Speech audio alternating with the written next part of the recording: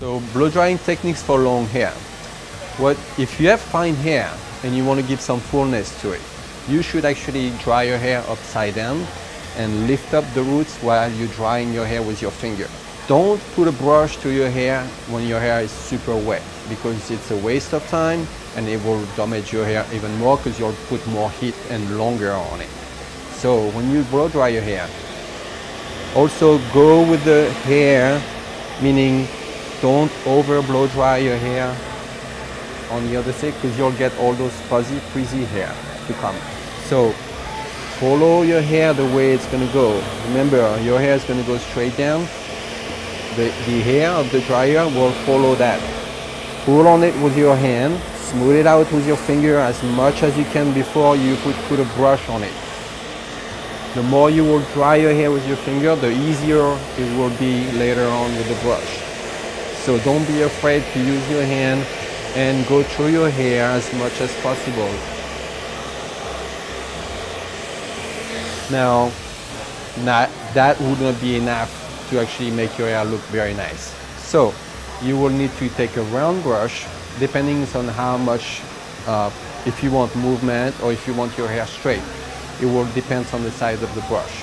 The smaller size of the brush will give you more wave and also will actually lift up the roots a little bit more.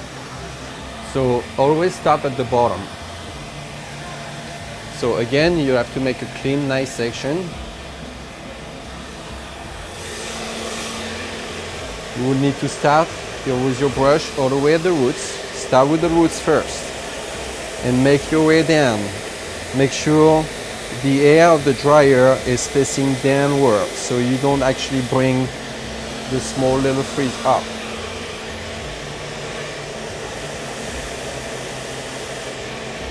Once the roots are done, it's pretty much 90% of that piece of hair that will be done. Keep the same tension. Once you get to the end, roll your brush to make it nice and smooth.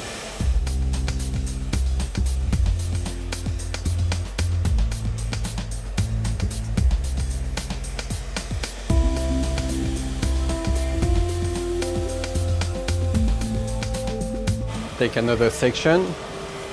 Now if you want to give a little fullness to the roots,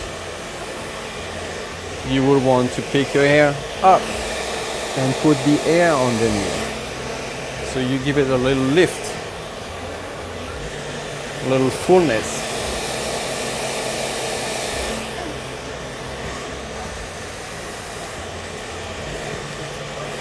Don't forget that the dryer is hot.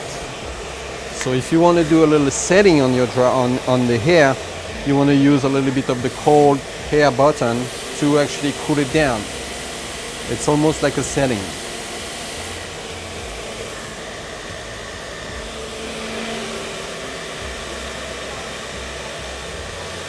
Now for the front part,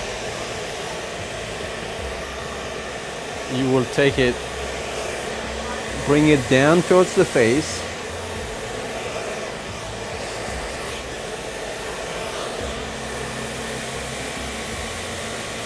and give a slight movement.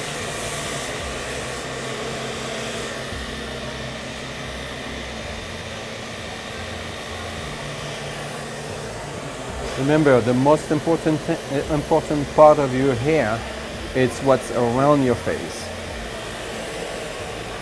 Most of the time, we all get frizzy or little fuzzy hair here. So that's when you need to work this a little bit more than the rest of it. What I mean by that is actually putting the brush here and going backward. So you actually smooth all those little pieces of hair here. Because that's what you're going to see in the mirror, but that's also what you're going to see, you know, in real life, and that's what people are going to actually see when they first see you. People are not going to look what's in back, they're going to see what's around your face. So if that doesn't look good, nothing else is going to look good. So that's some blow drying techniques that you can use at home.